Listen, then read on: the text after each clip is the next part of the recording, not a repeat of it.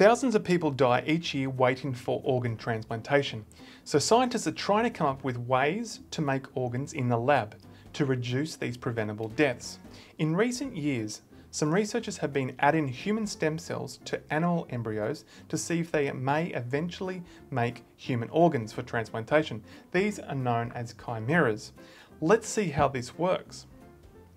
Normally, an egg is released out of the ovary and enters the fallopian tube where it meets the sperm. 12 to 24 hours later after ovulation, the egg is fertilized and a one-cell embryo is produced. At 30 hours, the one cell has cloned itself into two cells.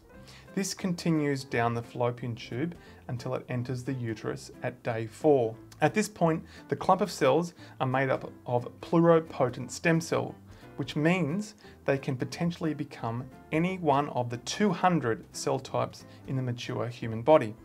At day 5, the cells make their first differentiation into a group shown in black, which become placenta cells, and cells shown in green that become the embryo. By week 3, the embryo cells are starting to differentiate to make all the different organs within the body. Now, this takes us to the study by Tan and colleagues published in the journal Cell. Here they used macaque monkeys.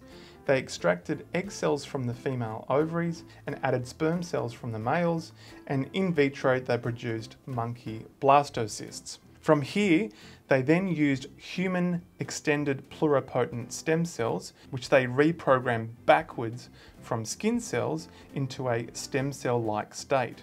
Here they added 25 of these stem cells into the blastocyst of the monkeys and then allowed it to culture for 20 days.